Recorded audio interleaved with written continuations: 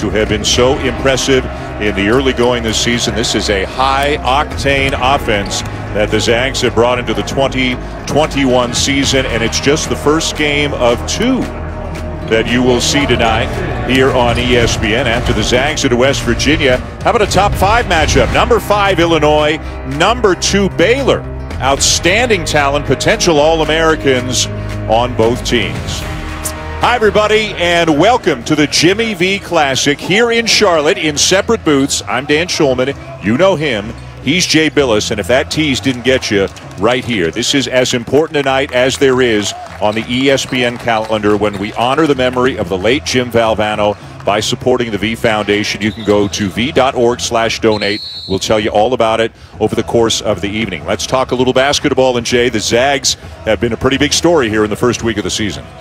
High scoring, Dan. They can score from every position. They're explosive at the guard spot, and they're outstanding inside with Drew Timme, who's one of the best, not only one of the best players in the country, he's the best big man in the country from a scoring perspective. His footwork is magnificent. He can step away and knock down a shot. Excellent in pick and roll. This Gonzaga team is legit. And you can see some of the key returners. Jay talked about Timme. Corey Kispert's just a bucket right now. Inside, outside. Jalen Suggs, one of the best freshmen in the country. Andrew Nembhard, formerly with Florida, got a waiver, so he is playing immediately. So they've got great guard play, but as you mentioned, Jay, Timme, and he was really good last year. He's just getting more of an opportunity, playing more minutes this year. Averaging just about 27 points per game, and his footwork is so good, not just in the post, but he can face up on a pick and roll. He can pop, or he can roll to the basket. He can short roll, and then he can put it on the deck. Also a really good passer. And for West Virginia, their strength is on the inside. I mean, Miles McBride is their best player, but Oscar Tshiebwe and Derek Culver, their two inside guys, are going to have to work the glass and work the paint. That's where their advantage is going to be, and Derek Culver has been outstanding. He's averaging over 15 points a game, 10 rebounds, 3.5 offensive rebounds, and the offensive glass is going to be a determining factor for the Mountaineers. For more on this great matchup, let's go to our eyes and ears on site in Indianapolis. Once again, here's Holly Rowe. Well, Jay, you said it best. Gonzaga is as good as advertised. They've been able to score at will. And when I asked Bob Huggins today what they have to do to stop them, he said it's transition defense. They have got to, number one, take care of the basketball, not turn it over, something they didn't do well last year. And then they have got to be athletic around the glass, as you mentioned, Jay. They have been terrific in transition. 25 of their points in the first 2 games coming that way. They love to run. Let's see if West Virginia can stop them and make this an ugly game. Bob Huggins, affectionately known, Holly, as you well know, as the Huggy Bear. He and Mark Few, the head coach of the Gonzaga Bulldogs, are good friends. And Jay, I think we could say with some fair bit of certainty, we've got a couple of future Hall of Famers coaching in this game into Bob Huggins and Mark Few. I don't think there's any question about that. Mark Few just got his 600th victory, and Bob Huggins well over 800, close to 900. They're both going to be in the Naismith Memorial Basketball Hall of Fame. Ready for the tip of our Sonic blockbuster, Gonzaga in white and West Virginia in blue. These are two teams with very high hopes coming into the season. For West Virginia, if they can make shots, they could be an extraordinarily tough team to beat because of how they rebound the ball and how good they are defensively. And there's Exhibit A about how they rebound the ball. Well, Tshiebwe with a little jump hook and then the immediate offensive rebound, and Timme just couldn't block him out. That's going to be a big determining factor in this game. Can Gonzaga hang with West Virginia on the glass? Timme thinking about the three, now doing more than that. The big man misses the three, and down with the rebound for the Mountaineers is Evan Matthews Jr. as you look at the starting lineup for Gonzaga. And again, Suggs, Kispert, Timme, all off to extraordinary starts in the Zags' first 2 games of the season. They beat Kansas 102-90 in the season opener, and then backed that up with a 23-point win over Auburn. Just ridiculous scoring potential for this Zag team. I think it's the best scoring team that Mark Few's ever had, and he's had some amazing teams in the last 20 years. You know, the impressive part is how much talent they lost last year and the year before that, and they just keep churning out incredible teams season after season. Joel Ayayi into traffic. And the three won't go down for Anton Watson, a 6'8 sophomore from Spokane. A terrific job by Miles McBride to cut off that drive by Ayayi. McBride at the point now for the Mountaineers, being guarded by Kispert. Kispert can play the 3, the 4, 6, 7. He can go inside, outside, can guard some different positions. McBride gets a switch, too strong in the jumper, but another offensive rebound for West Virginia.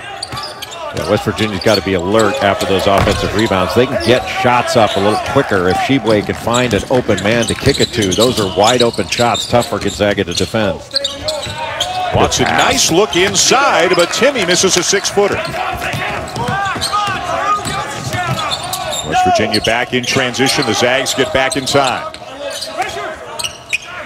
Derek Culver, who's off to a very good start this season, can't hit a 15-footer. Well, he hesitated. If he would have taken it right away, it would have been a rhythm shot. Instead, he hesitated and wound up throwing up a brick. Kispert, preseason All-American. Inside, Timmy, left hand won't go down. Boy, a couple of great opportunities in the early going for Drew Timme. He hardly ever misses those. He's shooting over 70% on the year and averaging almost 27 a game. It's ridiculous how efficient he's been.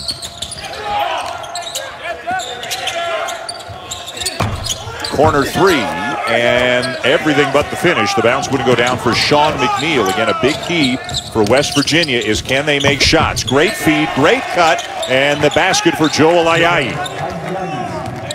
That's a big difference this year. Suggs.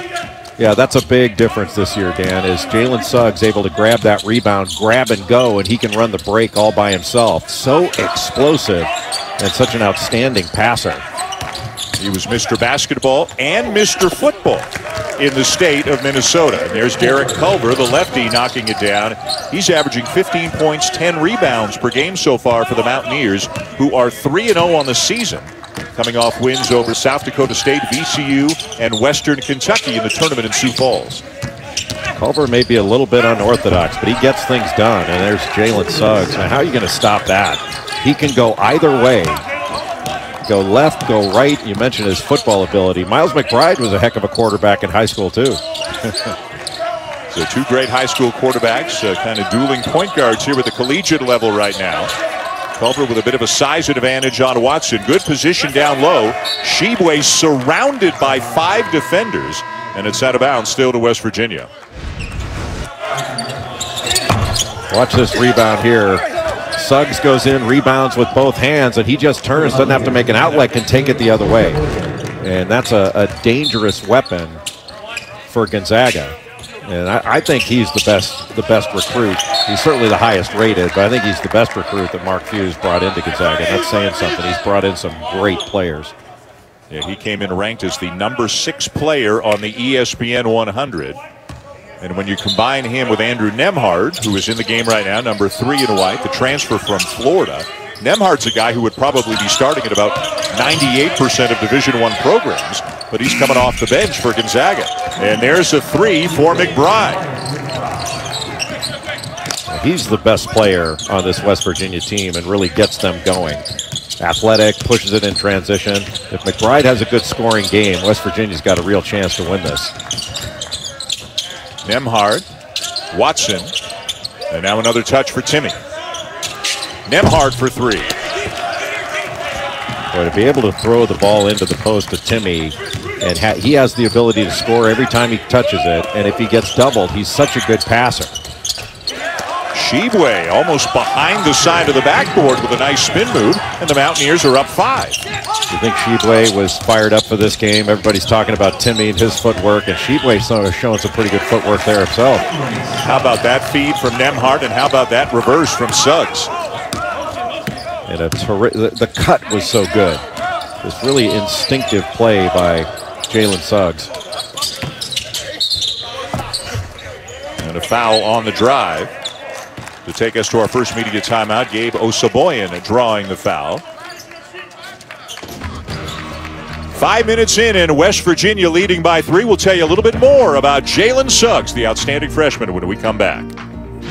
ESPN's exclusive presentation. He's just an extraordinary young player, both in basketball and football. 6th overall in the ESPN 100, as we mentioned, the highest ranked recruit to ever come to Gonzaga. And as if that weren't enough, he was also Mr. Football in the state of Minnesota. He was a quarterback, and he's played internationally for the United States. He's got it all going for him, and he is off to a great start through his first 2 games. at the collegiate level. With more, let's send it back to Holly.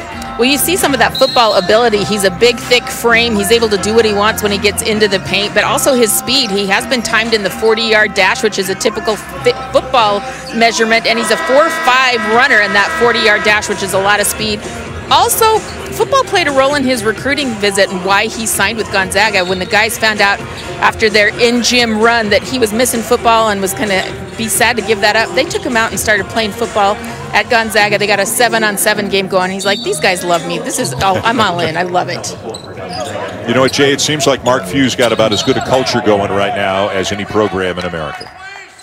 Yeah, it's interesting. I think a lot of people think that Mark Few and Gonzaga, Tommy Lloyd, all their recruiting, that they find these diamonds in the rough and turn them into great players. But now they're getting top-rated players. I mean, Jalen Suggs, everybody wanted him, including Ohio State football. And same thing with Drew Timme. He was widely recruited. They're winning recruiting battles against the quote-unquote big boys, and they're getting big-time players and getting big-time results as a result of their recruiting. Deuce McBride hits his second three of the night. A miss by Nembhard, and back from the Mountaineers, up by 6 in the early going. A quick trigger there by Sean McNeil, and the three won't go down. But here's right there stat for the rebound.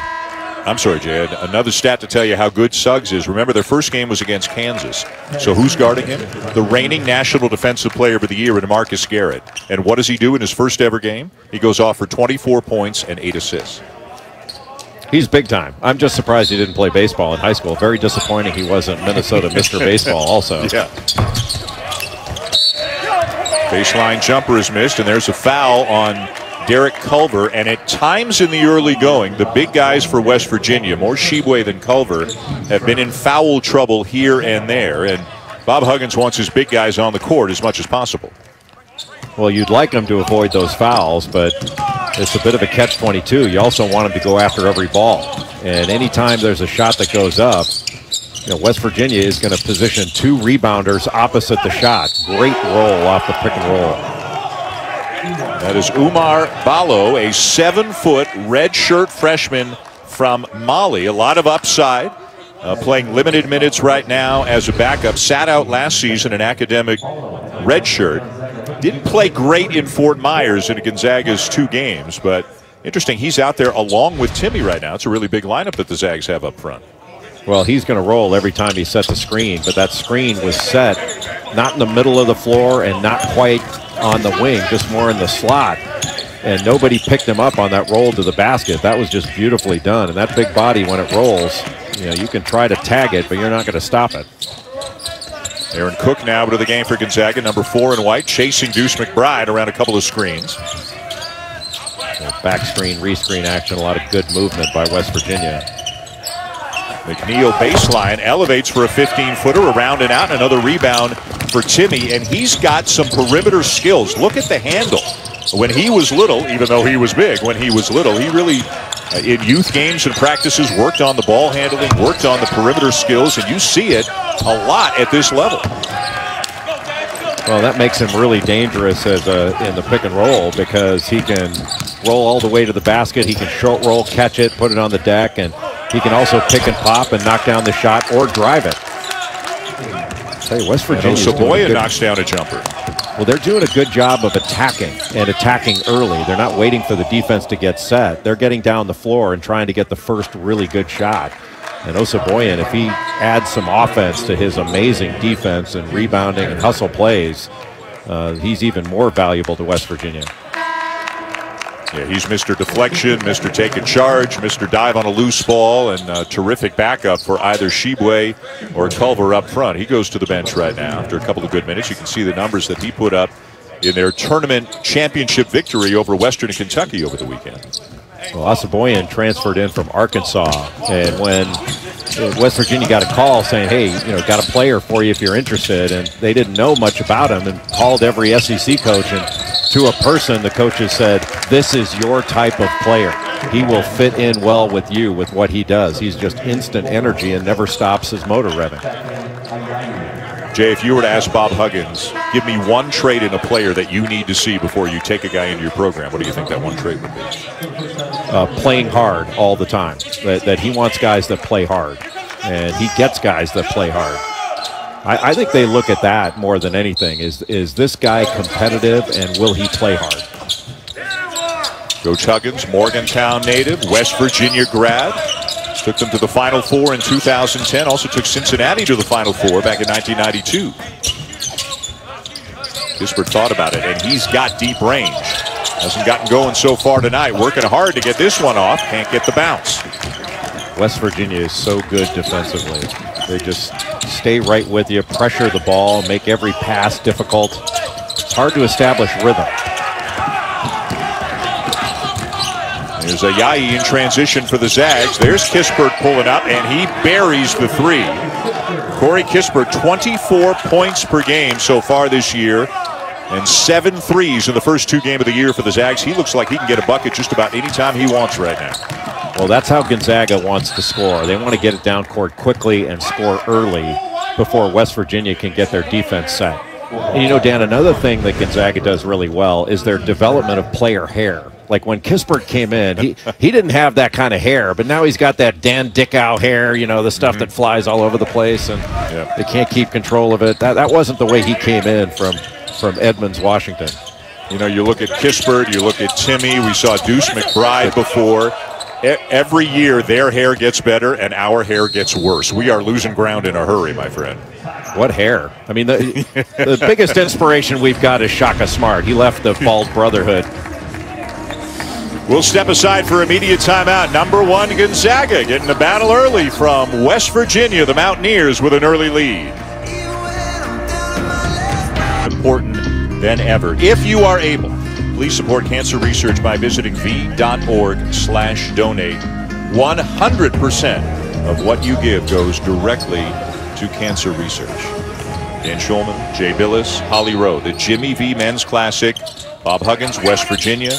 Gonzaga in Game 1. Game 2, Illinois and Baylor. What a night of college basketball here early in the season. It's hard to believe, Jay, the season started late. We all understand that, but there's been so much going on, and there have been so many games played. The season's only a week old right now, and it feels like it's been going on a lot longer than that. Yeah, we were waiting for it for so long, and so grateful that it's back. We're so blessed to have college basketball back. But it's been fun to watch these teams. It's still obviously very early, and everything's different, and everything's a little bit odd. But, man, it's been fun to watch. Aaron Cook with a foul on a 3-point attempt. So Emmett Matthews Jr. is at the line for 3 free throws. And as we mentioned, don't forget we've got, this is the Jimmy V Women's Classic. The 19th annual Jimmy V Women's Classic comes your way Friday at 7 o'clock Eastern time on ESPN and the ESPN app. Number 5, Louisville. Number 20, DePaul from Bubbleville, a place Mr. Billis is familiar with. He was there at Mohegan Sun Arena in Connecticut. You saw a lot of games when you were in Bubbleville. Yeah, saw Villanova a couple times and had that San Francisco upset over Virginia. And Bubbleville was interesting. 30 hours in quarantine, and they wouldn't let us out of our rooms except to go to the gym. And they're still playing games up there, right? It's basically a full 2 weeks of games as many schools want to get as many games in as they can. Yeah, they'll be there another few days. And some of the teams, just like West Virginia, some of the teams that were in Bubbleville had no idea who they were playing when they got there, that their games had been canceled, postponed. Some teams prepared for 4 different teams before they played their first game. Yeah, everybody dealing with different situations. Yeah, if you think players' eyes glaze over for a normal scouting report, give them 4 in one. Give them 4 in 1 week.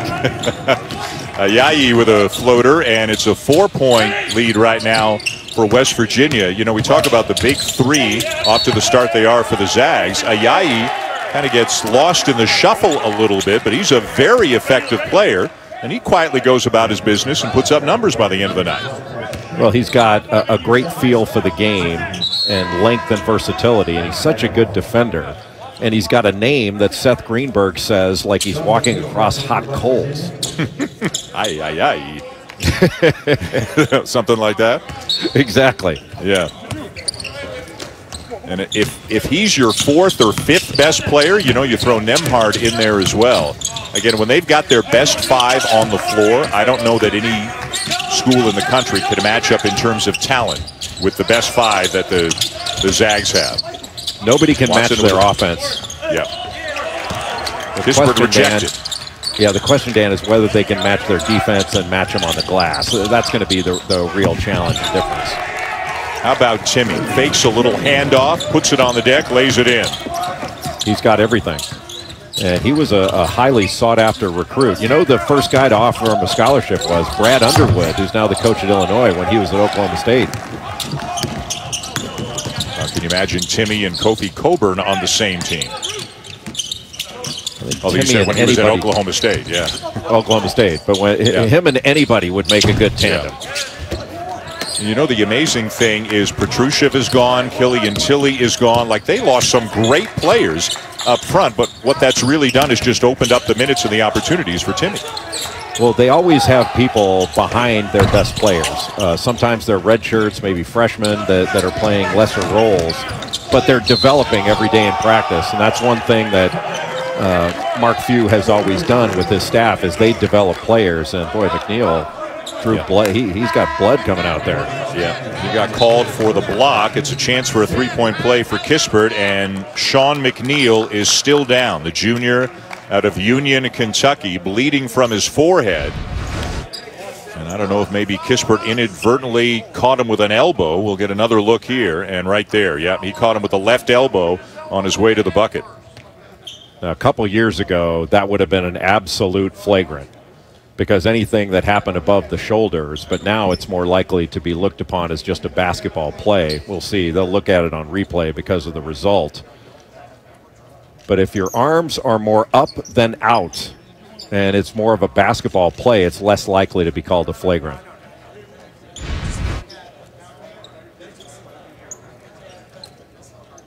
Boy, that is quite a blow that Sean McNeil took. A little bit slow to get up, walking off the court under his own power, but it looks like he's going to head back to the locker room. And he is upset right now, as you can see. Might need some stitches, and hopefully he'll be able to come back and play. And we are told the officials are at the monitor right now, having a look at the replay to decide, as Jay said, is this a basketball play, or does it warrant some kind of a penalty against Kispert? Now, the foul was on McNeil as a block. He didn't have position in order to take the charge. It looks like it's just going to be a common foul. Yeah, it has been ruled just a basketball play, so nothing on Kispert, and the common foul on McNeil. So Kispert will head to the line trying to complete the three-point play. And that's a real change, Dan, over the last few years. That 2-3 years ago, if that sort of contact was made above the shoulders, the referees were going to call that a flagrant foul. They were so worried about head injuries and the like, but that is not, it's not the same view of things now. And that's what Bob Huggins is asking one of the officials about right now. You think things have been good for Corey Kispert in Spokane? His team, since he got there, their record, his record, 97-10. How's that for a pretty good streak during your 3+ years playing college basketball? For more on Kispert, let's check in with Holly Rowe. Well, I think Corey Kispert has an unfair advantage because during the quarantine and stay-home period where people couldn't leave their homes, his dad, Craig, had built him what he called a little piece of concrete and basket in his backyard. Well, then he sent me the picture of it. Hello, this is about the nicest outdoor gym I've seen anybody get to play at during that stay-home period. And not only that, but he had a pretty good Bulldog defender that was helping him with some of his drills and ball handling. Literally, a Bulldog. How cute is this right here? I think his footwork improved, his ball handling improved, because he's never been D'd up like that with that cute little Bulldog. I only wish I knew its name, but really great video of that backyard gym that he was able to use, and he's coming in shooting very well. You guys see his numbers and his percentages, and he hasn't missed a beat, and I think it's due to Craig building that nice backyard gym. That's awesome stuff, and I'm sure his dog, I'm sure the little Bulldog, had great naps each and every day after those daily workouts out of the backyard with Corey Kispert. They are still taking care after the injury to McNeil. Some blood on the court, evidently, under the basket, so they are tending to that before they can resume the action. Corey Kispert is an NBA player. I mean, he could have gone in the draft this last year. This next year coming up, 21, is going to be a better draft than last year. But Kispert, I think, will be really highly valued in the NBA because he can score in so many different ways. Little 1-2-2 3/4 court pressure now by Gonzaga. Take some time off the clock. Corner three, not there for Jalen Bridges, a redshirt freshman out of Fairmont, West Virginia. And back come the Zags on a 7-0 run. Ayayi misses the three. And Shibwe down with a rebound. Jordan McCabe is into the game. That's him with the ball right now for the Mountaineers. A 6-foot junior who's just been unable to get his shot going. Played more minutes last year than he's played in the early going so far this season. Good movement, good position down low, and then the ball is just taken away. I think Timmy is the one who picked the pocket of Bridges. Good offense run by West Virginia, but it was read beautifully by Gonzaga, and they converged on the ball after that little wrap around the elbow by Bridges. Suggs rejected. Ayayi a miss, and now West Virginia with the rebound. And then Suggs picking the pocket of McCabe, but it's saved to the Mountaineers, so they retain possession. And a wild play on the drive there, and an offensive foul. Yeah, McCabe just not under control, needed to come to a jump stop. Anytime you get past the free throw line as a point guard, you've got to use the free throw line as a stop sign. And a great play here by Suggs to knock it away from McCabe and go after it and keep it alive.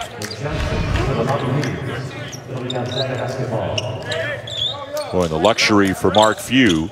You can play Suggs at the point. You can play him with Nembhard. You can play Nembhard at the point when Suggs isn't in the game. They're both in there right now. And what a gift it was for Gonzaga. Jay, as you know, it was 2 days before the start of the season when the Zags found out that Nembhard had received the waiver from the NCAA and was eligible to play immediately. And right on cue, he drives and lays the ball in.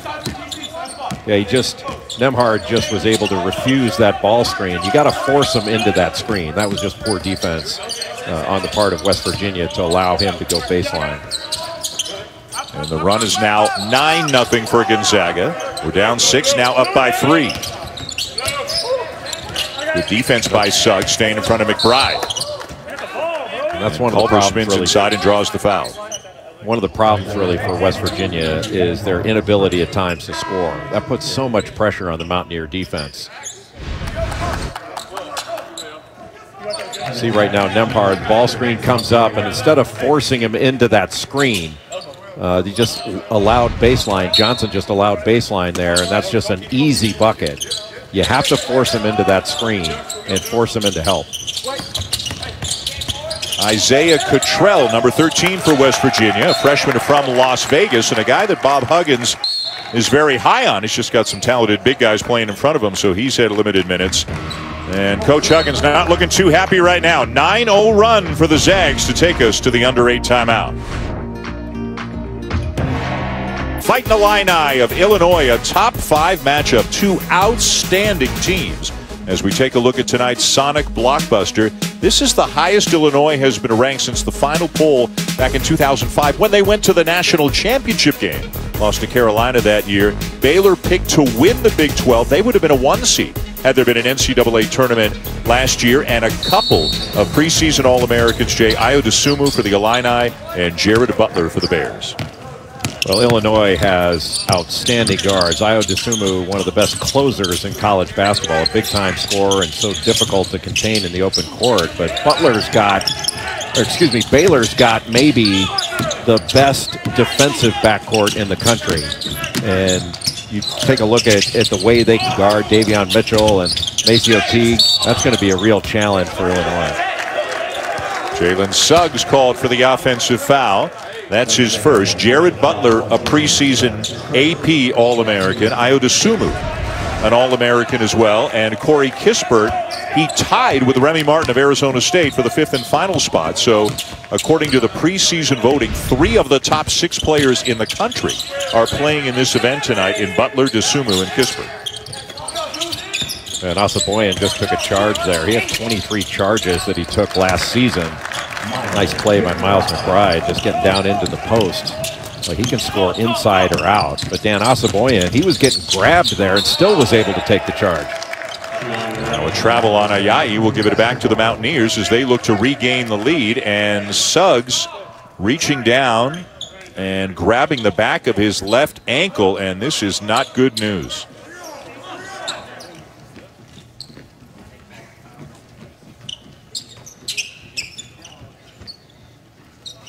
Couldn't tell whether there was any contact there, but when you see where he's grabbing his foot, it really scares you. Hopefully he's okay.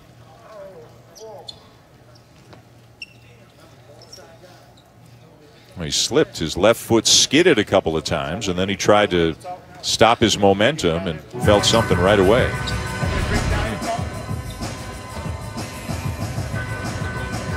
And in a lot of pain.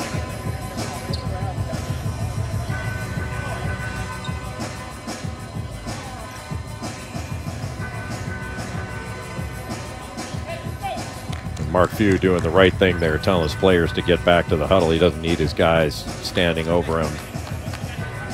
They need to move forward as best they can, even though they've got a teammate down. Boy, you hate to see this. Again, playing just his third game, has been one of the brightest stars so far here in the first week of the college basketball season. And remember, this guy's football player tough, right? Played football all through high school, and you can see how much pain he is in right now. Yeah, that's a good point about football, Dan. Jalen Suggs knows the difference between pain and injury, and let's just hope for the best. It's impossible to know exactly what happened, but it just scares you to see the way he reacted.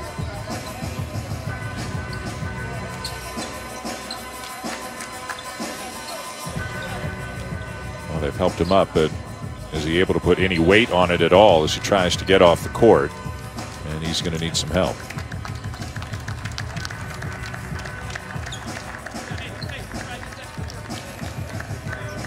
Boy, it looked like a harmless play, right? Just trying to slow his momentum, and just the left foot skidded, gave way a little bit, and hopefully it's nothing too serious. But he's really not able to put any weight on.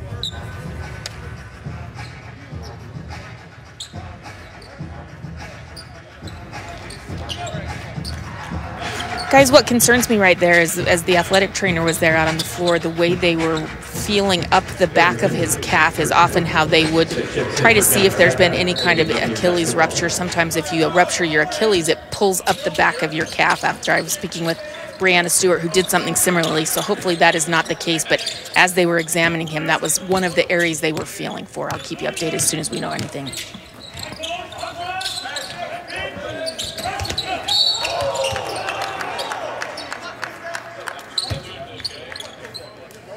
Gonzaga foul, 22 anti offensive second.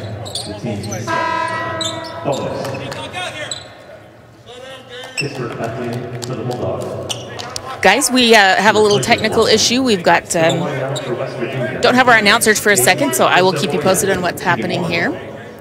Shooting free throws right now for West Virginia as they trail Gonzaga 20-19.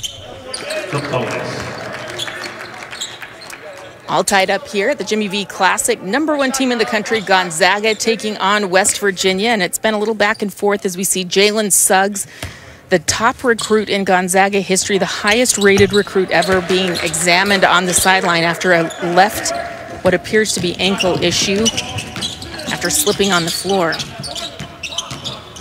Nemhart with the ball. Feeds inside to Timmy. Back out for the Zags. And Culver with a monster rebound. West Virginia led the nation in offensive rebounding last year, and they've picked right up where they left off. Another good rebound there. West Virginia takes a 3-point lead here with 6:21 to play in the first half. Drew Timmy inside, working against Culver. He has yet to get going, and he is fouled.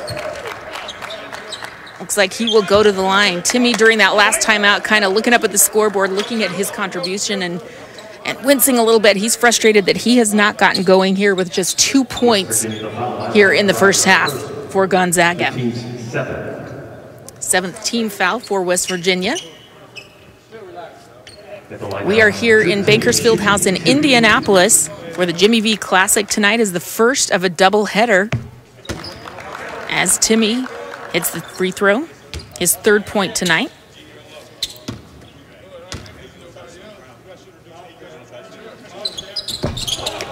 Short. Here comes Miles McBride for the Mountaineers. McBride off the dribble. No. Culver can't rein it in, and here's Nembhard. Gonzaga into the front court. Nice little move and feed. Ayayi with the score. Puts Gonzaga back tied with West Virginia.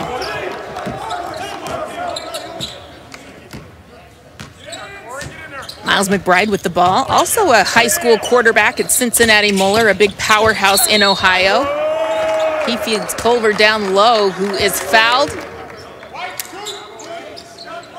And they gave him the basket. Foul charge to Gonzaga's 2. Yes, I can. Welcome back, sir. Hello. Please don't leave me alone by myself. You know, every now and again, Jay and I just like to stop talking and see if the reporter's doing comfortable doing play-by-play. You nailed it. Thank you. I don't think I've ever had such heart-stopping terror, but please welcome back and take over, sir. Great job by Holly. Dan and Jay back here in Charlotte had some technical issues. We have moved to a different booth here to try to get back on the air. And again, the big story tonight is the injury to Jalen Suggs. We don't know the nature or severity of it. All we know is he was reaching down around the back of his left ankle, his heel somewhere there. And the only thing we know for sure, Jay, is he is in a lot of discomfort right now. Yeah, just a scary situation. And we certainly hope for the best for Jalen Suggs, but the game has to go on. And West Virginia has done a very good job throughout this game of limiting Drew Timme and limiting what Gonzaga can get to the basket. And it has been a low scoring. I think Holly Rose said before the game that West Virginia wanted to make it an ugly game. And for the most part, they've done that. 1-1 now coming for the Mountaineers, up by 3. Shibwe is at the line for West Virginia. Second team All Big 12 a year ago. Know much more for his physicality and rebounding rather than pure offense. And the Zags are going to get bigger as Ballo comes in and says to Kispert, hey, I get the low block on the block out here on the free throw. You go up a little bit higher. You're not going to argue with a guy who's the size that Ballo is at 7 foot and 260. Well, you mentioned Shibe's rebounding. I mean, he's the best offensive rebounder in the country last year. He got about 20% of his team's misses. And he goes after the ball with 2 hands, both he and Derek Culver. Remember, there was a time with the old Georgetown team, sometimes you would say, hey, their best offense is just getting the ball up on the rim and going to get it. You get a little bit of that with West Virginia right now. Well, that's really always been West Virginia. Even when Bob Huggins was at Cincinnati, I mean, they were a great offensive rebounding team. But they are really making it difficult for Drew Timme to get what he wants down in the low post. Nothing's in rhythm right now for Gonzaga because of West Virginia. Matthews with a pretty good look, gets it back, and the lefty misfires again from close range. And now it's Nembhard, and depending on the situation involving Suggs, Nembhard becomes a much more important player right now for the Zags, certainly in this game here tonight. And his getting eligible in his transfer from Florida was such a big deal, but especially a big deal with Jalen Suggs not able to go in this game, and hopefully he'll be back soon.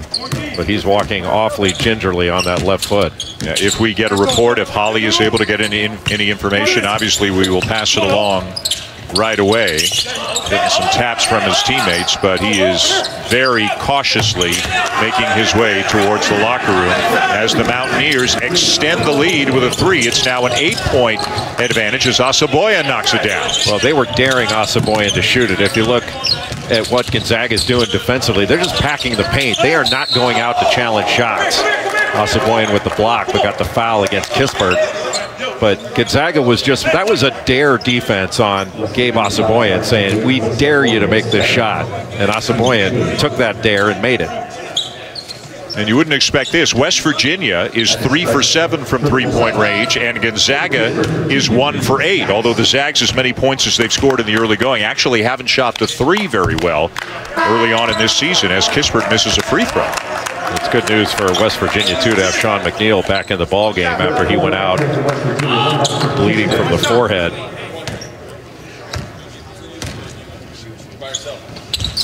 Got it bandaged up as Kispert knocks down the second one. 7-point lead. Mountaineers just over 4 minutes to go in the first half of the first game tonight from the Jimmy V Classic.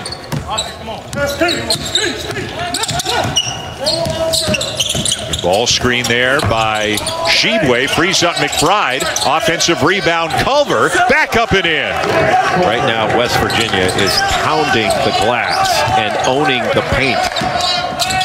And that's an issue for Gonzaga. They've got to get everybody on the glass, including the guards. Nembhard's got to get in there and rebound everybody. Nembhard, drive, jump stop, switches hands, weak side rebound, Ballo, and he's headed to the free throw line for a couple. Well, as Jay mentioned, West Virginia is doing what they do best. They are crashing the boards right now. They are out-rebounding Gonzaga 22-15, and they're converting on the offensive glass as well. They've got the lead. ESPN's exclusive presentation of college basketball is brought to you by. Thank you. A 9-point lead for West Virginia, so the Zags trailing on the scoreboard, and really the bigger concern, I think, big picture for Gonzaga is the injury to Jalen Suggs, which did not look good. Looked kind of harmless as it happened. His left foot gave way. See the little skid and slip there, and then immediately reaching down and grabbing behind his left ankle. Needed a lot of help to get off the court, in a lot of pain. And again, if we get any word, we'll pass it along, and hopefully it is not a serious injury. Yeah, just a scary situation for a great player and a great talent. And just hopeful that everything works out and it's not a serious injury. 9-point lead for West Virginia, the first game of the Jimmy V Men's Classic. And Omar Ballo is at the line, and he seems to be questioning something. I don't know if it's how many shots or what the situation is. Now they got it all sorted out.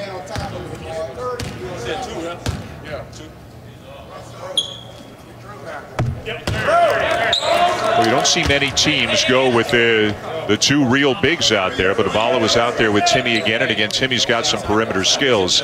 Suggs continuing to walk very, very gingerly in the tunnel. Just the fact that he's walking is a good thing. So you mentioned Ballo, having him on the floor, they need him in there to rebound and need his big body. You know, they call him Baby Shaq. But Gonzaga's got to do a better job on the glass, and West Virginia's got to get the ball across half court.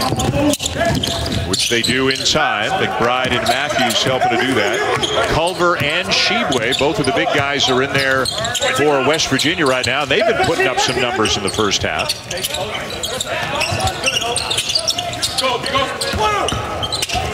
Culver left it short. And there's Ballo doing just what you said, Jay, getting in there, mixing it up, coming down with a rebound. Well, he also came down to help on Culver. What a beautiful pass, and that's got to be finished by Timmy. Derek Culver went after that ball. He really pursues the basketball, just explosive on the glass. He was named the MVP of the Bad Boy Mowers Crossover Classic that they held in South Dakota. West Virginia beating Western Kentucky to win that tournament. There's the drive of the feed by Nembhard, and Timmy just couldn't finish. And that's about the third time tonight we've seen Timmy kind of slap his hands, clap his hands together. He's frustrated with some of his misses. You mentioned, Jay, he's shooting 71% through the first two games. He's 1 for 9 tonight. Yeah, he has really struggled. He's missed some easy ones. He's been bumped around. He's having to finish through contact, and some of the physical play is bothering Gonzaga a little bit now. Just that last little pocket pass that Kispert threw, just right down at the feet of Drew Timme. Even if he caught it, he wasn't going to be able to do much with it. McNeil in and out.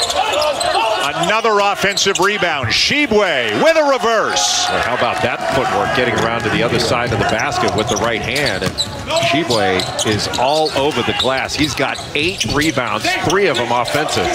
Watson, no. Culver down with a rebound. Stylistically, this is being played the way West Virginia wants it to be played, right?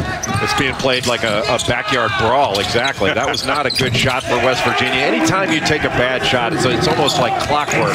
You're going to give up an easy one on the other end. That's exactly what happened. And Nembhard with a big 3 for the Zags to get him back within 6 as we go into the last 2 minutes of the first half. Shebway with a cut, a little bit strong. Kispert in traffic, down for the Zags. Nice job by Watson to get in there and almost take a charge. How about the Canadian with the Euro step right there to make it a 4-point game? Quite an international play. Canada, Europe, a lot going on. Yeah. The next time you do a game with me where there's a Canadian and I don't mention that he's a Canadian, we'll be the first. Nembhard with a 3, and then Nembhard with a layup. And Gonzaga needs all that the Florida transfer can give them right now. Zag's back within 4. He's no Turk Broda.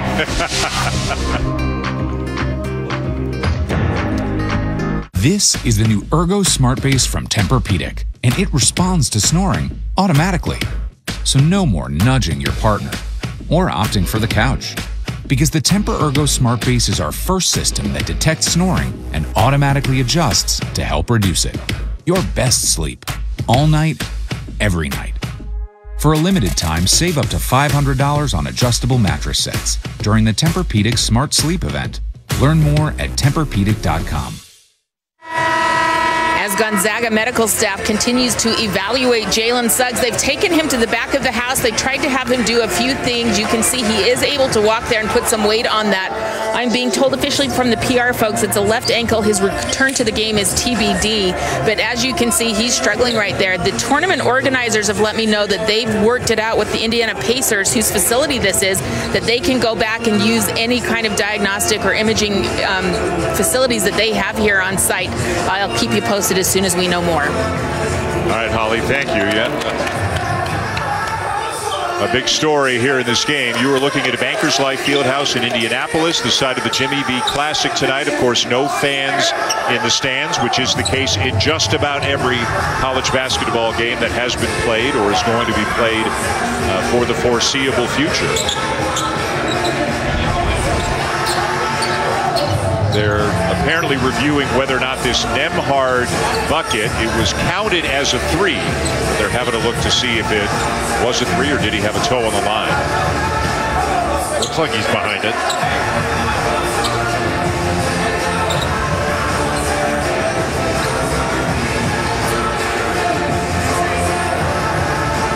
It's about as good a look as you're going to get at it. Again, ruled a 3 on the floor, and we'll see if they keep it that way. Amazing camera work to get that close. But unless there's indisputable video evidence, the call will stand. They're taking a good long look at it. That looks behind it. Yeah. But I think you would agree with me, if it's so close that it takes this long, there's a good look at it too. If it's so close that it takes this long to determine, it looks like he's behind it. Doesn't that mean that you should probably leave the call the way that it was called? Yeah, but they, you know how it is. The referees want to get every single angle and ask for every single angle so a mistake's not made. They want to get it right. The question is, how do you balance getting it right with getting back to play? Right. And it does look like the call's been upheld, so that's a 3 for Nembhard. 4-point lead, West Virginia, with 1:35 left in the first half. And now we might have some condensation on the floor, some sweat on the floor, and they're going to clean that up right now to make sure that nobody slips. As long as we don't replay the condensation. I don't think that's a reviewable play. It's not reviewable. McBride at the point. He's had some good minutes in the first half for West Virginia. Boy, the top of the Big 12 looks stacked. Baylor, Kansas, West Virginia. Texas is off to a great start. Texas Tech will be a good team. Ball is tipped away, and it's out of bounds. It'll stay at this end of the floor with the Mountaineers. Gonzaga coming with a double in the post from up top, and Sheboy was wide open underneath. And Culver just couldn't see over the double team to be able to get it to him. He was looking opposite. When the ball got deflected, Sheboy almost had a dunk anyway.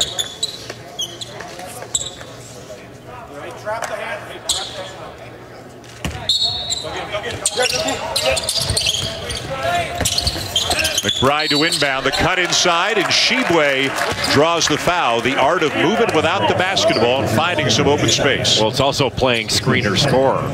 You know, that was just a simple little screen for the screener action. Once you set a screen, if you're looking for the ball as Sheboy was, you have a chance to be open. That just wasn't very good out-of-bounds under defense by Gonzaga.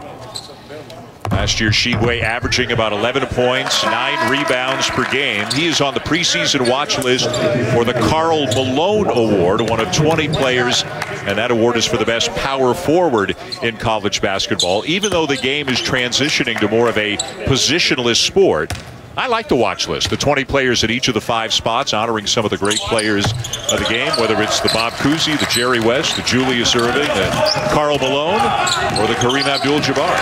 Oh, it's awesome. Yeah.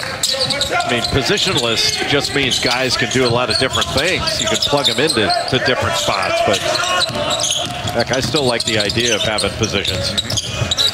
Ayayi looking inside for Ballo. Now back outside Nembhard with less than a minute to go in the half. 10 on the shot clock. What a nice job by Shibwe on that high screen. And Ayayi buries the 3.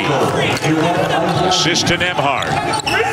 He just makes plays, does so many things out on the floor for Gonzaga. He's limited the home run plays he used to try to make, and is making the simple plays, and sometimes the simple can be spectacular.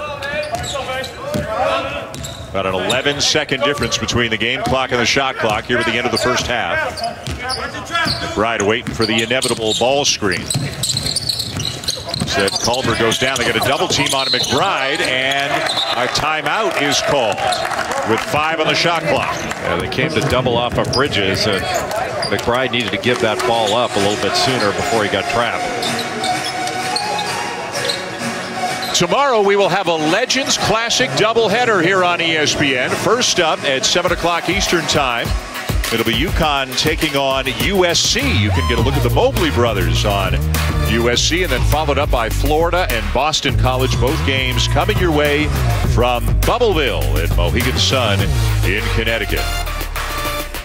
You know, sometimes you have a general feel, Jay, when you've been around the sport as long as you and I have, you know, kind of the ebb and flow of the schedule, and this happens this week and this happens that week. Every day, it's, you know, it's like life is like a box of chocolates. Every day you figure out who's playing. There are all kinds of matchups you didn't know were coming, or as you said, were just recently created. You never know what kind of games you're going to see that night. Heck, the teams don't know what kind of schedule they're going to be playing. You know, Mike Bray at Notre Dame put out a tweet the other day asking for, hey, so December 4th or 5th, this is not a drill. Anybody want to play? Yeah, and he said, we'll travel within reason, and we'll travel safely, he put in his tweet. You don't see that every day. A coach advertising on social media, hey, does anybody want to play us? 3 to shoot. McBride gets it off and gets the roll. And it looks like Mark Few is going to take a timeout to set up the final shot of the first half. Boy, Miles McBride is such a good player. Went to Cincinnati Moeller High School. Mentioned before, he played quarterback in high school just like Jalen Suggs did. Takes the ball off the dribble handoffs, got an open side, gives a little shake to Cook, and then just pulls up and shoots a soft one on the rim and goes in. He's had a really good first half. McBride's got 10 points. He's 4 of 8 from the field, 2 of 2 from 3. Remember the Big 12 all-freshman team last year? He and Shibwe leading the way with 10 points apiece for the Mountaineers here in the first half. He's such a good defender. Reminds a lot of people of a Daxter Miles type defender. Remember that backcourt, Javon Carter, Daxter Miles? Yeah. Well, and you talked about it, whether it was that group, this group. If you don't play hard, if you don't rebound, if you don't play defense, Morgantown is not the place for you. It might be for a while, but it won't be for long. Yeah. Final seconds of the first half. Nembhard, Kispert,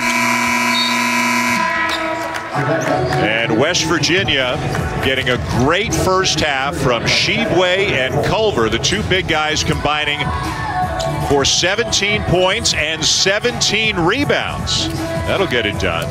A West Virginia kind of first half, and the Mountaineers with a 5-point lead on Gonzaga at halftime. Let's check in now as Holly Rowe. That's a look at what was going on after he left the game. Holly? Injury. No new information on that injury. They are still evaluating him, and his return is TBD with that injury. But what I can tell you is it really has impacted his teammates. Before this game, we kept remarking to each other how loose and fun and laughter, and Gonzaga with this very special team chemistry and energy that was just palpable in this building. And since that injury, it's like a gut punch.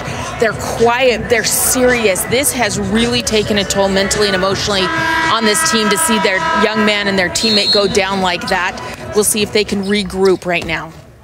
Jay, how hard is it when you're playing and one of your teammates, one of your brothers goes down with what it looks like it could be a serious injury? How hard is it to put it out of your mind and play basketball? It's difficult because it scares you, and that was a scary looking injury. But yeah, that's one of the reasons that Mark Few sent the players back to the huddle while they were all standing over him. Oftentimes when an injury happens in practice, they'll send the team down to the other end in practice just to continue, because you have to move on. You don't want to move on, but you have to.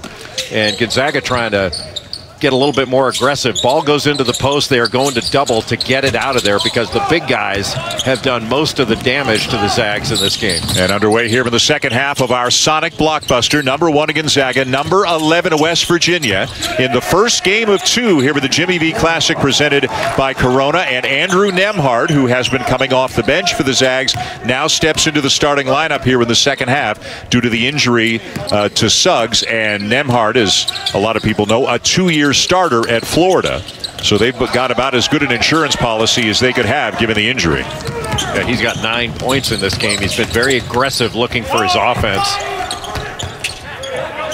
This is that runner after a little bit of contact with Shibwe, and back comes McBride. McBride with 10 points in the first half. Inside to Culver, a little bit too strong, and Ayayi down with a rebound. Ayayi's done so many nice things in this game. The last possession when Sean McNeil came off those baseline screens, caught the ball, made him put it on the deck, and then was able to bother that shot to the point where McNeil shot an air ball. And McNeil has really struggled to get an open look in this game. Obviously got hurt earlier where blood was drawn. He had 4 stitches in his forehead. It's been awfully difficult for him to find any open shots.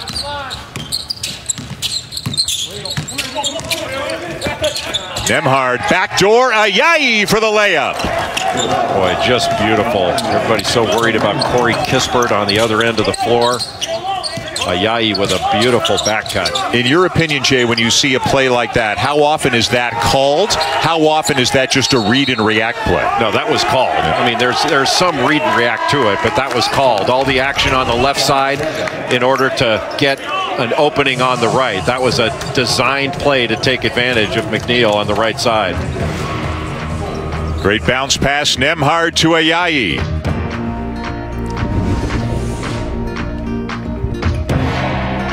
These are 2 of the premier programs in America right now, and we can't wait for the second game coming up at the Jimmy V Classic.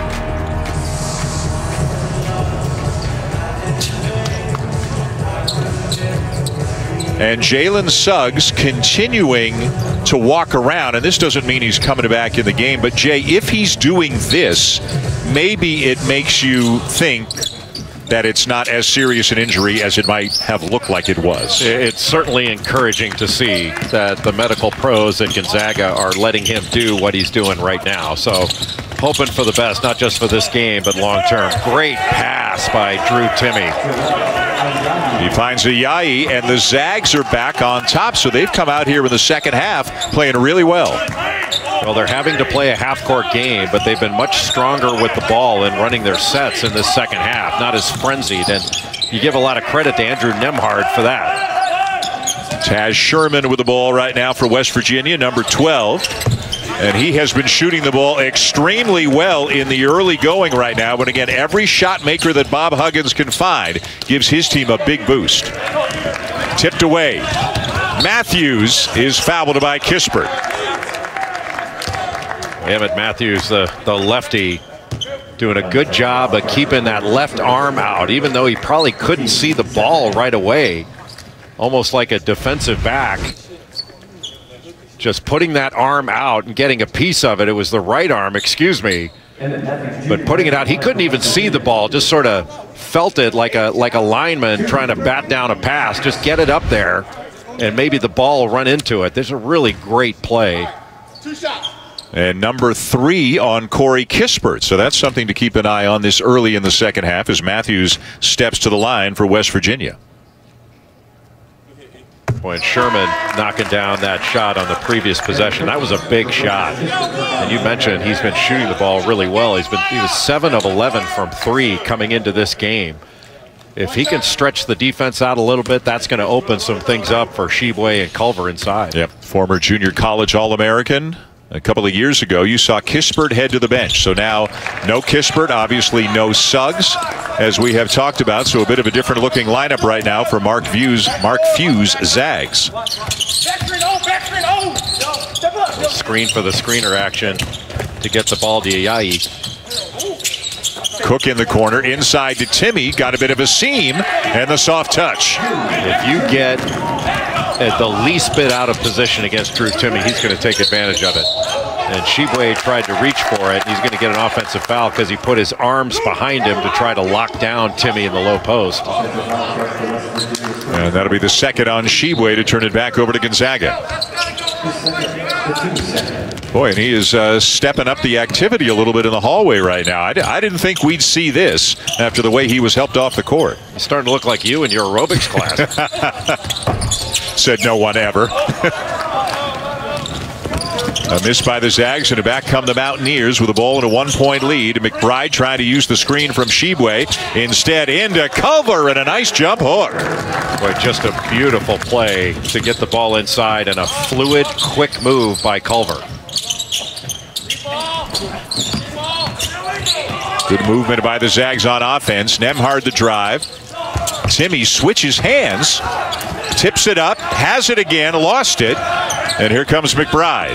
Culver just wouldn't give up on that ball. He wouldn't let go of it. Sherman with a quick 3, and we got a foul going against Sheboy, and that'll be number 3 on Oscar Sheboy. Yeah, that's a bad call. Sheboy was just going after the ball. That's called rebounding. But a terrific move to the baseline side to get to that right shoulder. Fluid and quick. Very decisive by Derek Culver. A 6'10 lefty out of Youngstown, Ohio, and Sheboy on the bench now with 3.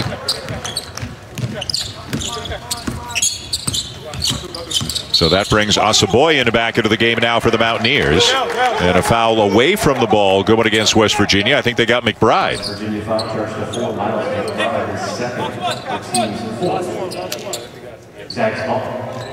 And West Virginia games do tend to have a lot of fouls in them. They play a very physical style of basketball.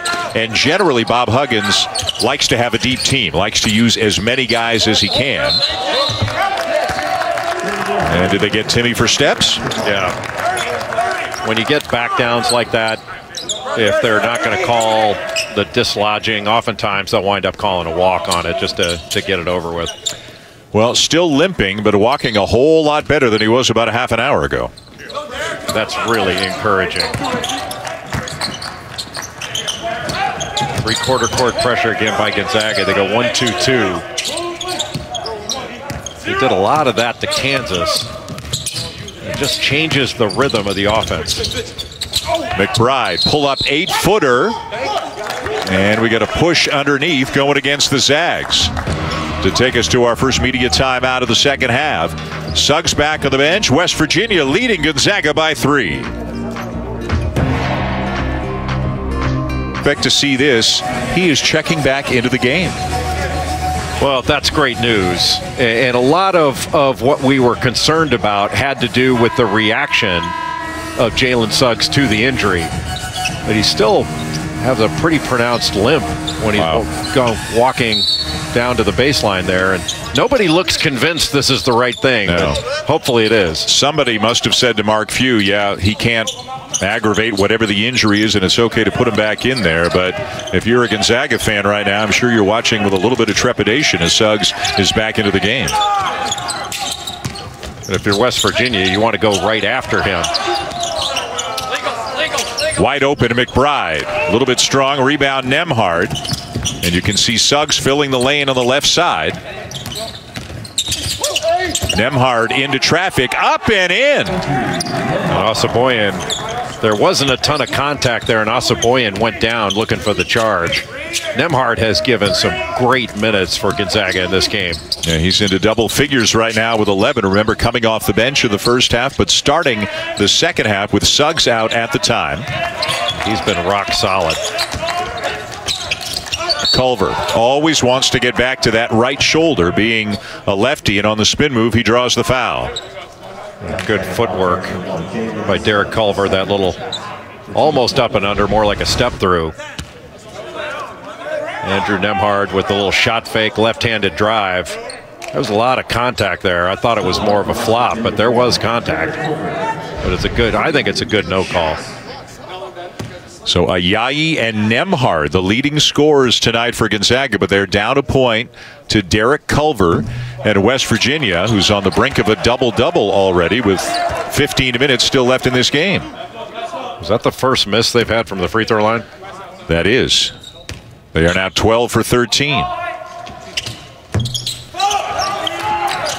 And he missed them both. And don't know if it's because they are kind of easing Suggs back in, but he's been off the ball the first 2 times up the court right now with Nembhard handling. Well, with Nembhard in the game, he can be more of a scorer. And there you see Drew Timme setting the screen and then immediately going from screener to scorer, looking for his offense. His feet are just so good. Got off such a slow start. He really slipped that screen. Just a beautiful delivery to get the ball to the big guy. Suggs with his 3rd assist of the night. You talk to Mark Few about Drew Timme, and one of the first things he'll tell you about him, I mean, he loves the talent and the footwork and all that, but he says he is one of the great talkers that he has ever seen. Some of it's a little bold and brash, but Timme himself admits, Jay, some of it is just to try to get the other guys off balance a little bit. He might just strike up a conversation with an opponent as Ayayi gets out ahead of the field. He might just say, hey, how's it doing? How you doing? How your course is going? What's new? Like, just to try to shake up an opponent a little bit. He says basketball is 95% mental, and he's trying to get into people's heads. I remember Tommy Lloyd telling me when they recruited him that he was a great trash talker, but he's also a hungry player that's got a ton of poise. And he was really highly recruited. Yeah, he was a top 40 recruit. Michigan State, Louisville, Arizona, Texas, Duke, all those schools were on him. Mark Few draws a comparison between Timme and a former Zag, Kelly Olynyk, in terms of his ability to do a lot of different things, step out, shoot the ball, and he is I won't say a very unique player, because I know your wife Wendy will text you and say, tell Dan it's redundant to say very unique. So we'll just say he's a unique player. Let's go to Holly Rowe. Well, guys, Drew Timme is what they call very creative with how he scores. He's got a lot of versatility, a lot of moves around the basket. He's good with his hands, really active, fun feet. And I asked him, how did he develop some of that? And he really credits his AAU coach. He said, my AAU coach would teach me all kinds of nifty little tricks, all the ins and outs, really creative stuff. I'm like, well, who is your AAU coach? He said, Jermaine O'Neal, who obviously had a great career here right in this very building for the Indiana Pacers. He learned some of the best big man moves from the NBA, all the tricks, all the ways to score around the basket. He also watches film of George Niang, another very creative big man scorer who's a little more undersized, but he loves that label of being creative. He thrives on it. Yeah, more and more big guys want to be able to do different things, step out, handle, shoot a little bit. And there's Taz Sherman, who we talked a few minutes ago about how well he is shooting the ball in the early going this season for the Mountaineers. And he can really open things up for that offense, because they need shot makers, especially when McNeil's been struggling so much in this game. But, you know, to Holly's point earlier and yours about Drew Timme and big man moves, you know, they teach the same moves to just about every big guy, but not every big guy can do it. Right. He can do it. And because he can do it, Mark Few allows him to do it. McBride. And the drive by Asaboyan, counted, and a foul. I love this guy. And it's not just because he's from Toronto. There you go. But that's a big from part Toronto of it, to Arkansas. But he never stops moving, and he never stops playing hard. And Ayayi, not a good foul because he wasn't able to stop him from scoring. I mean, that was just a weak foul against a strong player. And boy, in the first few games of the season, so small sample size, but doesn't it look like Asaboyan just every year he's picking his spots, but he's looking for his offense a little bit more than he did last year. Yeah, looking to drive it. He's not a great shooter, but you know, his motor is what gets him points. And the defense is looking for other players, other threats. And because he's so active, I mean, the ball finds active players. And the ball always seems to find Asaboyan. Timmy draws a double team. And it's going to be West Virginia basketball. Well, give credit to McBride. He came on the dribble. And as Timmy was turning toward his right shoulder, all of a sudden McBride's there, able to knock that ball away and force that turnover.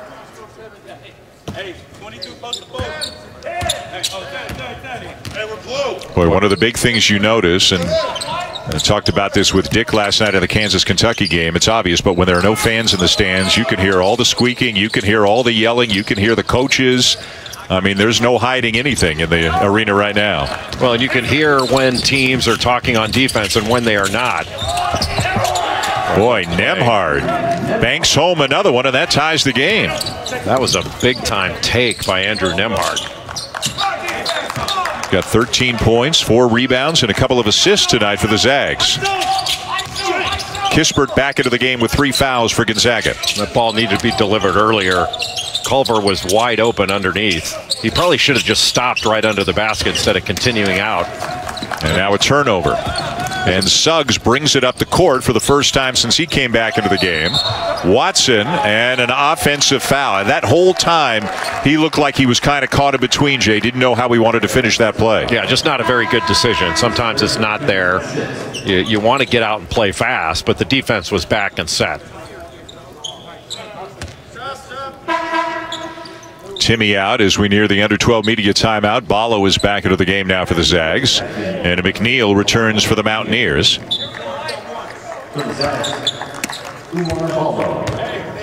McNeil is such a good shooter, but he has really struggled in this game. 0 for 6 overall, 0 of 3 from 3. He needs to get one to go down. He's going to try one here. And there it is. Look at you pulling strings from the broadcast booth. There's no announcer jinx. Dan Schulman, Jay Billis with you here at a studio in Charlotte. Holly Rowe is on site in Indianapolis. Suggs on the baseline, not there, and Asaboyan rises up for the rebound. McBride with a good look. And Watson comes down with a rebound, and he is fouled by Asaboyan. That'll be his third. We got a good one. Gonzaga and West Virginia in a game that has been tight from the get-go. Andrew Nembhard, the transfer from Florida, getting things done for the Zags tonight. He's got 13, helping to keep them in it. They are down to the Mountaineers by 3.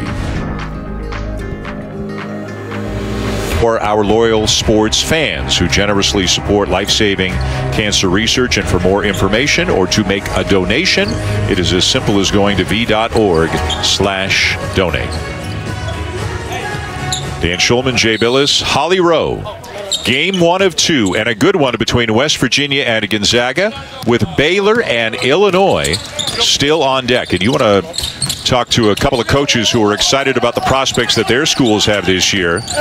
Backdoor cut. Kispert is fouled. How about Scott Drew and the job that he has done at Baylor? Been there 18 years now. They've been ranked #1 at some point 3 of the last 5 seasons. How about Brad Underwood when Io DeSuma decided to come back? They bring in Adam Miller, such a talented freshman. The Illini are loaded. That's going to be a great basketball game. A fantastic matchup between two excellent teams that are very different. Although Illinois plays outstanding defense, Baylor has, I think, the best defensive backcourt in college basketball. Well, how about, Dan, that last play that Gonzaga ran? Little backdoor against the overplay, and Oscar Tshiebwe just got caught. Wasn't sure whether to take a charge, block the shot, and wound up fouling as a result. Off the hands of Nembhard, out of bounds. Good pressure by Gonzaga, but it's still West Virginia ball. Tshiebwe is on the bench right now for the Mountaineers. because he's got 4 fouls. This is the second, maybe third time already this year that Shibwe has had foul trouble, has not been able to play a lot of minutes. The good news for West Virginia is they've got Gabe Osaboyan, who can come in and fill that role reasonably well, do a lot of things for him. Yeah, he's just not the offensive rebounder, so getting second shots and having that presence down low is a little more difficult. Looks like they got Paolo with the foul on Culver, trying to be physical just to keep him from getting to a spot. And you can see how Mark Few felt about that call. Yeah, one of the things without fans is you get to hear the whistles, and there's been a lot of them.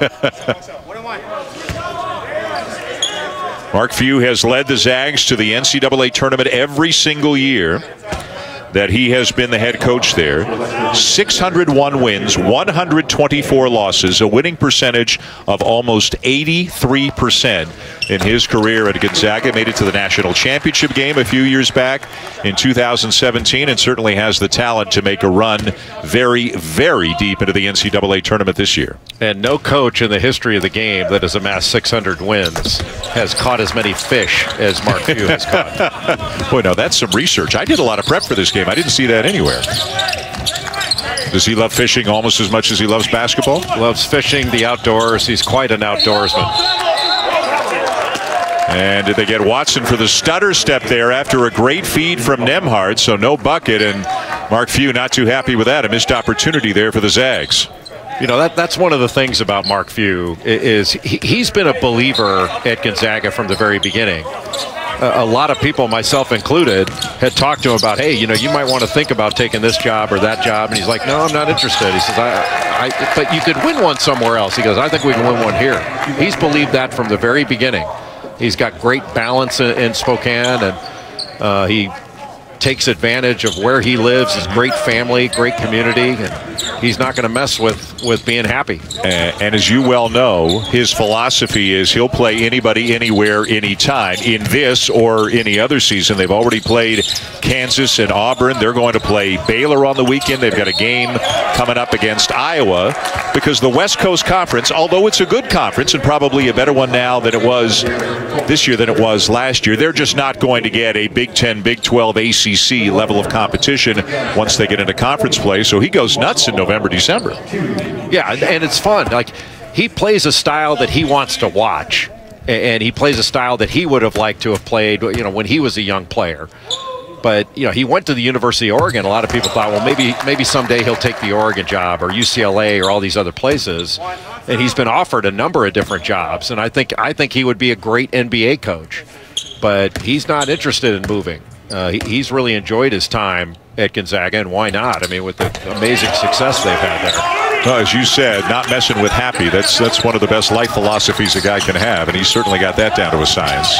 And he recruits great guys. Yeah. Like, they're not just great players, but they're great guys.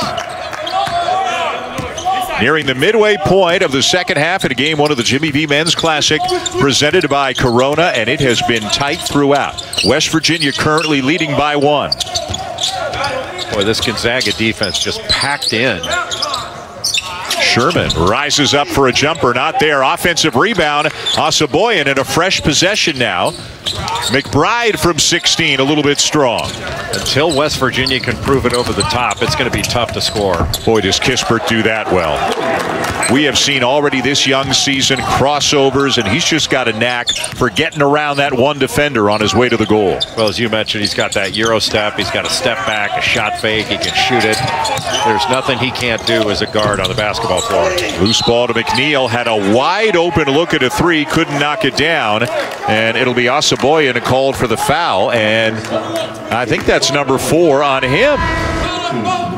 Yeah, that wasn't a good foul. Just it was dead over the top, and just a terrific move to get past McBride, get to that right hand and finish. You know, Kispert can finish above the rim, but as his game has developed, I'm telling you, the development of that hair, there was no way he needed a headband his first 2 years at Gonzaga. It's something in the program there. They do hair as well as anybody, except for Rivio, Derek Rivio. He didn't do the hair. No, he had our hair. Yeah, he couldn't do it. Holly's got more. Well, guys, I actually followed up with Corey Kispert on why the headband this year, and he blames the coronavirus. He said, you know, early on in the quarantine, all the barber shops were closed, his hair got long, and then he kind of liked how it looked long. He said, but then I'd go work out and it would fall in my eyes, so he's going with the headband. My only true disappointment is that Drew Timmy's been rocking one of his first 2 games.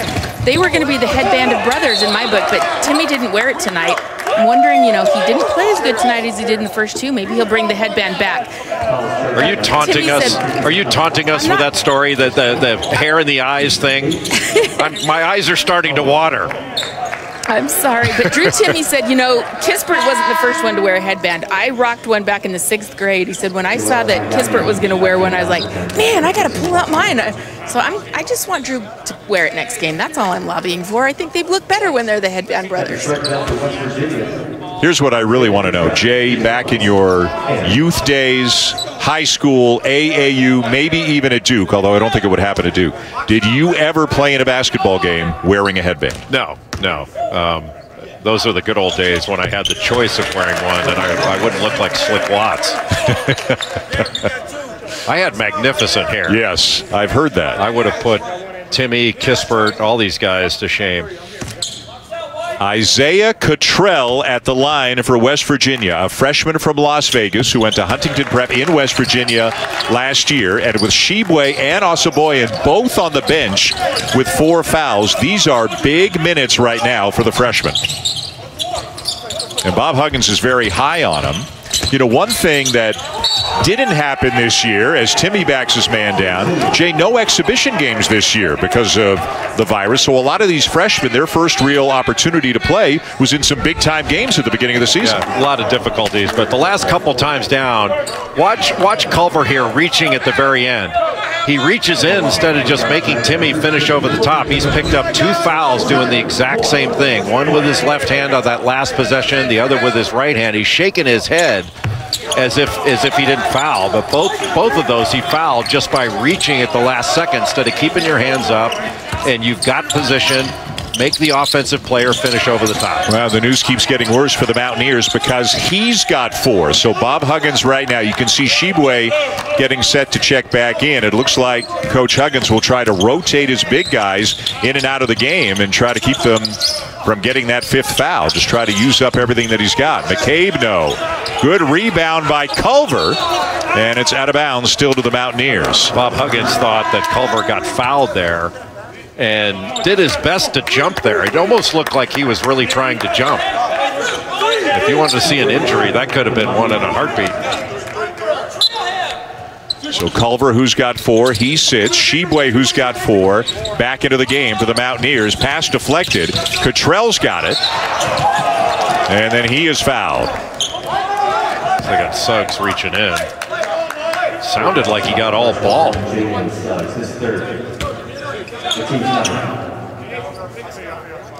And so far, so good for Suggs since he has returned to the game. He's been in there several minutes. Hasn't had a huge impact on the game since he's come back, but he's moving around okay and obviously feeling good enough to play.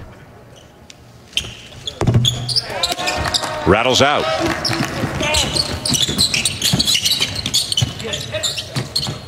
You're wondering now, where is West Virginia's scoring going to come from?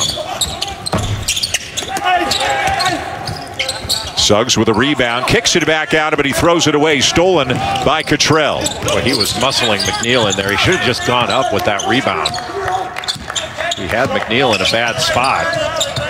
Shibwe was there maybe to give a shot block opportunity, but you want to go up with it anyway. Good position by Shibwe. He just locked down Timmy in the middle of the lane. And a nice little interior feed there by Cottrell to get the assist. And West Virginia back within 1, 8 minutes to go. Great feed at the other end and the lay-in for Kispert. A good find. Lemhard has had some great minutes in this game. That's his 3rd assist to go along with 13 points. McCabe got caught in the air and almost threw it away. Sherman. Oh, what a pass. What a beautiful play by Taz Sherman in the bucket for Shibwe. Timmy running the floor at the other end and a chance for 3. And that'll be all for Shibwe. Just got outrun by Drew Timme. Just beautiful transition by Gonzaga, and a lot of shoulder shrugging and head shaking by the West Virginia big guys. A good one between West Virginia and Gonzaga. Timme running the floor. Shibwe fouls out. The Zags have the lead. Well, Drew Timme in this second half, without the headband, much to the chagrin of one Holly Rowe, has been excellent. 4 of 5 in the second half. He's got the pick and roll game to facing up and then making a post move, little drop step, picking up the foul and completing the three-point play, and then running the floor and picking up the 5th foul on Oscar Shibwe. A more active and more confident Drew Timme in this second half after a really rough first half. What is Dan, 1 for 9 in the first half? A very un-Drew Timme-like first half, but the second half, it's been the guy we saw in the first couple of ball games that was shooting 70% and averaging 26.5 points per game. And not only has he scored a lot better, played a lot better in the second half, he's also drawn a ton of fouls to the point where Shibwe has fouled out of the game. And we're only guessing, but maybe the lesson that he's being taught right now is use your head. Like, if you're going to foul somebody, make sure you need to do it. Make sure it's a good one. Culver's had a couple he'd like to have back. Shibwe's had a couple he'd like to have back. Yeah, a couple of them were just bad decisions. The last 2 fouls by Culver were just reaches at the end of a defensive possession when the reach wasn't going to do him any good except to get a foul. Good Sherman drive. with a drive. Boy, that's nice. Look at the transition difference, 19-2. Bob Huggins told Holly earlier what the stat sheet tells you, but when you watch Gonzaga on film, they just thrive off of their full court game, whether it's off of a miss, sometimes off of a make. They get the ball out quickly, and they want to score in the first 10 seconds of the shot clock. How about Sherman fouled on a 3-point attempt by Ayayi? Point, isn't Sherman, Jay, looking like he's going to be an awfully big factor for the Mountaineers this year? Well, especially if he shoots it this well. He was really better than advertised, and he's been their most consistent shooter in practice their first 3 games. And he's probably their best creator off the dribble. You know, his ability to put the ball on the deck and make something happen without the offense being run for him. He's a senior from Missouri City, Texas. Comes into this game tonight averaging almost 12 points per game through the first 3 and having a pretty sizable impact in this one as well. Ayayi will sit. You mentioned that Sherman's a junior college player. He went to a school I just hadn't heard of. I've never heard of Collin College. Had you heard of that before? I had not. I've heard of most junior colleges. I haven't heard of that one. Put up some big numbers, 26 points per game a couple of years ago. He was junior college All-America. And he has given the Mountaineers the lead. Nembhard shakes one defender, gets another one in the air and scores. Just great, playing with great pace. Coming off a screen and then getting into the middle, staying low. But that shot fake, that was a big-time play. A lot of production out of Andrew Nembhard tonight. Culver inside, too strong.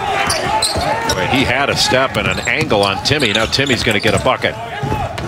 Yes, he is. Zags back on top. Boy, Timme just consistently runs right down the middle of the floor, a rim run, and Culver was on his back because he had gone down after that shot attempt. Pass off the back of Watson, turned over. Numbers for the Zags. Lob, and the finish for Kispert. Boy, every mistake that Jordan McCabe makes turns into points on the other end. For West Virginia was up, and Gonzaga just explosively takes the lead by 4. You know, Andrew Nembhard just turning down the ball screen and then just snaking through the defense, getting by Cottrell, and then a terrific pass by Watson to Timme running the floor. Boy, Nembhard's been terrific. And talking about Kispert and his explosive leaping ability as a 6'4" guard. And the Zags back out to a 4-point lead. At the line now for West Virginia, junior Jordan McCabe. Again, Illinois and Baylor still to come in the second game tonight. It'll be a little bit longer of a gap between games than it normally is in this kind of a doubleheader. There is a lot of sanitizing that has to be done to keep everybody as safe as possible. So we're estimating 45 minutes to an hour before the second game starts. And it is one you won't want to miss. Baylor and Illinois, number 2 and number 5 in a big-time matchup. I don't know about you. Ayo Dosunmu, to me, is one of the most compelling players to watch in college basketball. All the different things that he can do, all the different ways he can beat you. Well, especially in transition. He's such a great end-of-game, end-of-clock shot maker. You know, that play he made at the end of the game against Ohio U, it's Jeff Bowles' team, former Ohio State assistant. Ohio U had a great opportunity to win that game. Yep. Culver, little high-low as he gets it inside. Cottrell with a turnaround jumper. Nicely done by the freshman. All he needs is experience. 6'10", three-point range, can bounce it, passes it pretty well. And in there because some of the more experienced bigs have some foul trouble, or in the case of Shibwe, have fouled out. Timmy around his man, can't finish. Oh, and Culver let the rebound get away, and Ayayi is there to clean it up. Hardly ever see that. Culver goes after the ball with 2 hands and just couldn't corral it. How about Ayayi now with 19, and now an offensive foul against Sherman, who can't believe it. That's a terrible call. There is no way that Timmy was there. Bob Huggins knows it, but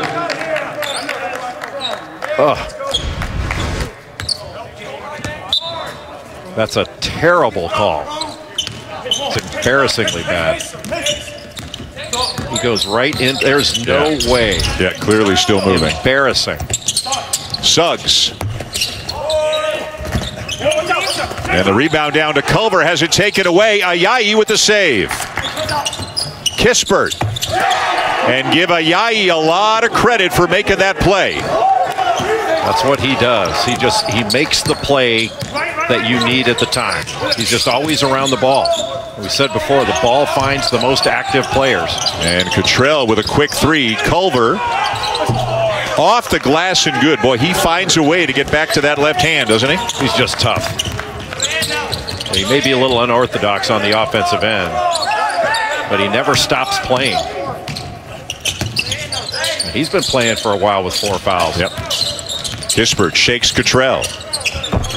A little bit short. Had a good look at it. Couldn't finish. Culver down with a rebound. It's a big possession here. West Virginia needs to get some points on the board.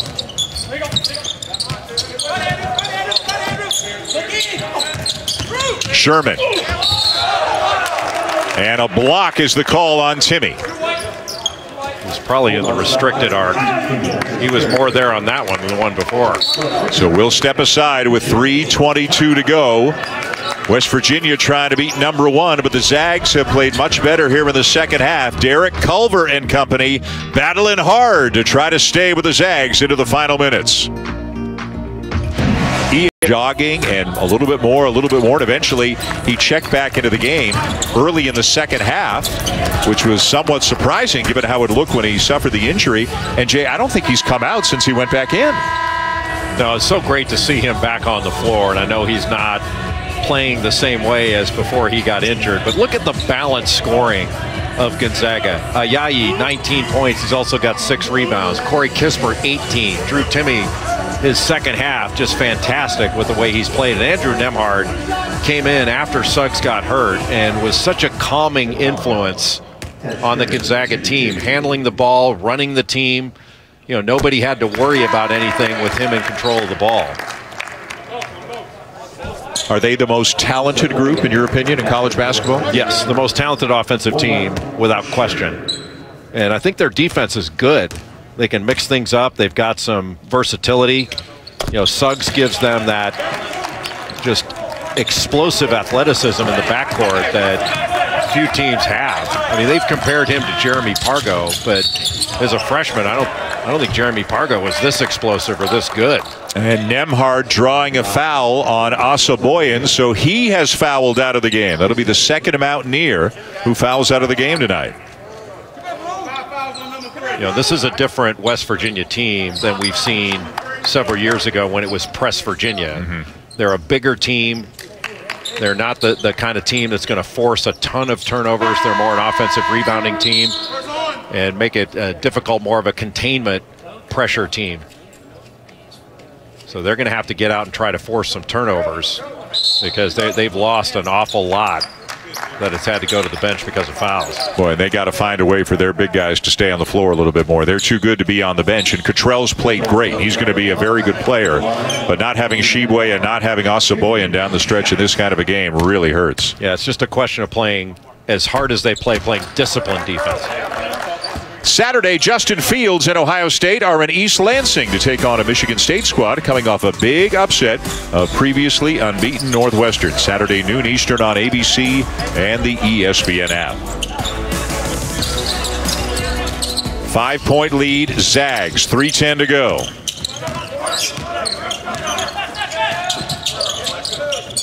Just that little pressure took so much time off the clock. Now there's 15 seconds to go on the shot clock when West Virginia finally gets into some offense. A little slice cut and a quick post.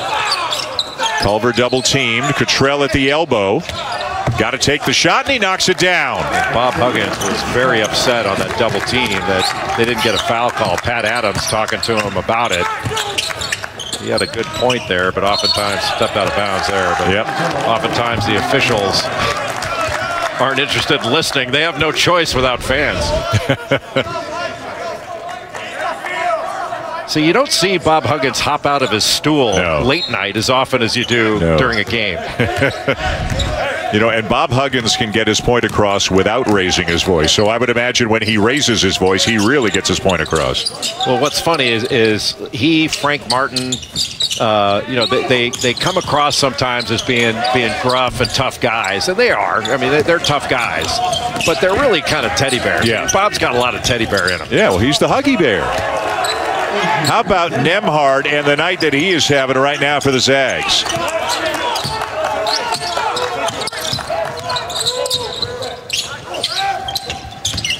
Culver, and again trying to get it back to that strong side to the right shoulder, and he draws the foul. So tough to deny him that low post position. You really have to play on top of him so that he can't just duck in like that. Easier said than done, obviously. Number 4 on Timmy with 1:57 to go.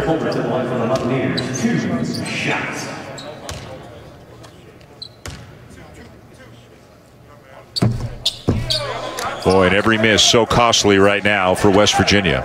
And they've done a great job at the line overall tonight, but a costly miss there. The Mountaineers are 24 for 28 at the line tonight.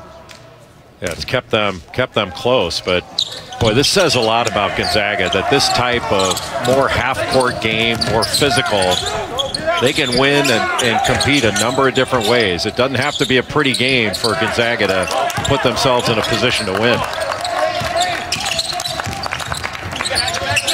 What pass. Wow. Nembhard into Timmy.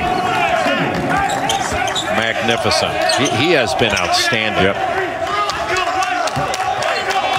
And again, had to step up huge after the injury to Suggs and just has kept on playing great here throughout the second half. I think the Gonzaga coaching staff was happy when that waiver went through. And again, just 2 days before the start of the season. Now Culver dribbles it off his leg, and it's starting to get away from the Mountaineers here in the last couple of minutes. Smart decision by Suggs to pull that out. Run some clock and then get the shot you want at the end of the clock and limit the possessions in the game for West Virginia to be able to mount a comeback. Final minute. Nembhard, another great pass, and Ayayi lays it in. Just a beautiful cut by Ayayi. The dribble was coming his way. His defender turned his head, and he just went right to the rim. Sherman has to put up a 3. It won't go, and a rebound in traffic by Culver, who is fouled. If it's Timmy, he's done. This is just a fantastic pass. 2 playing 1. McNeil needed to be in the middle of the lane. I think he was worried about a skip pass. And then Sherman turned his head, guarding Ayayi in the corner, and he knew it. As soon as he saw that pass go, he knew that he was out of position and it was going to be a layup. Timmy sits down with 40 seconds to go. Had a great second half. This is a tough, hard-fought win for Gonzaga in a game that is difficult to play with this kind of physicality against a team that can really rebound and turn it into a half-court game.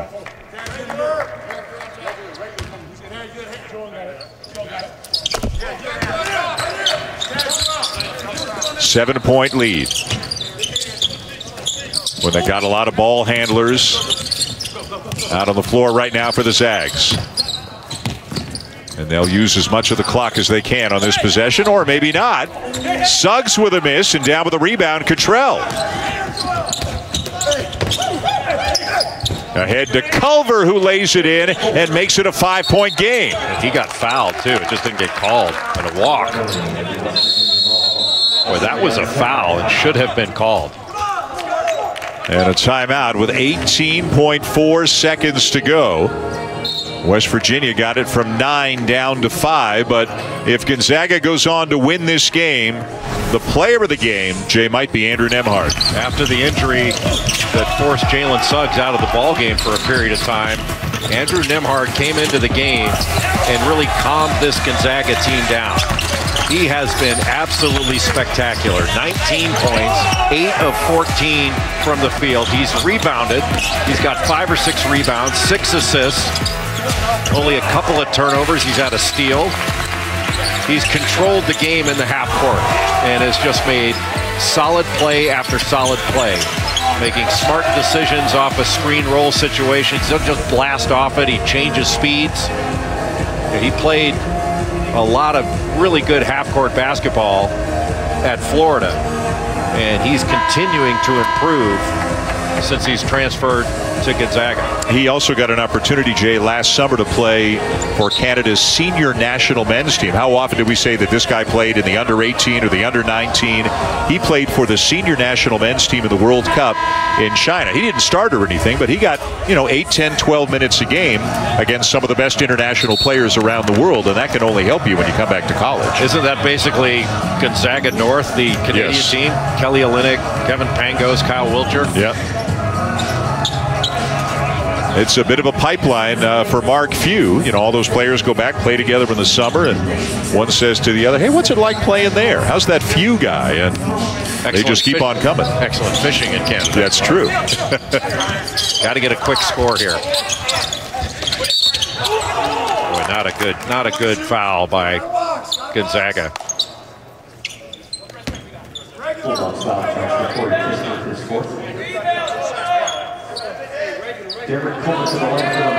And so West Virginia down by 5, 18 seconds to go with a chance to narrow the gap a little bit more without time coming off the clock. But boy, there have been some big misses. Culver has played very hard in this game, but he has struggled at the free throw line. Yeah, he's missed 3 in a row now. And overall, West Virginia shot it really well. But you make both of these and you have a 1-possession game. 4-point game, 18 to go, more pressure. And they'll put Kispert on the line. Kispert, an excellent free throw shooter. There's not much he's not excellent at. Or should I have said at which he's not excellent? Should I have said there's not much at which he's not excellent? That's okay. That's not a flagrant. That's that'll be like a flop warning. We'll give you a warning on that. That's a mistake up with which you will not put. Jimmy V Men's Classic presented by Corona. Go to v.org/donate to find out more about how you can help fund cancer research in support of the V Foundation. This is V Week here on ESPN. West Virginia needs to get to the rim here. And if you come off a shooter, then kick it out, but you got to get to the rim. McBride is trying, and it's swatted away by Suggs. How about that, with the injury and all, getting up off the ground for the rejection. An element that not many teams have. Your point guard has the explosiveness to go up and block a shot above the rim. Tough one, but they got to get a shot up. Missed by McNeil, and that should just about do it. The Mountaineers will let the clock run out. They fight hard. They do a lot of good things, but in the end, it's Gonzaga that wins the game as two good friends embrace on the court in the aftermath of this game. The Zags beat the Mountaineers 87-82. Don't forget, we've still got Illinois and Baylor coming up here for the second game of the Jimmy V Classic. Let's send it back to the studio now, along with LaFonso Ellis and Seth Greenberg. Here's Reese Davis. Welcome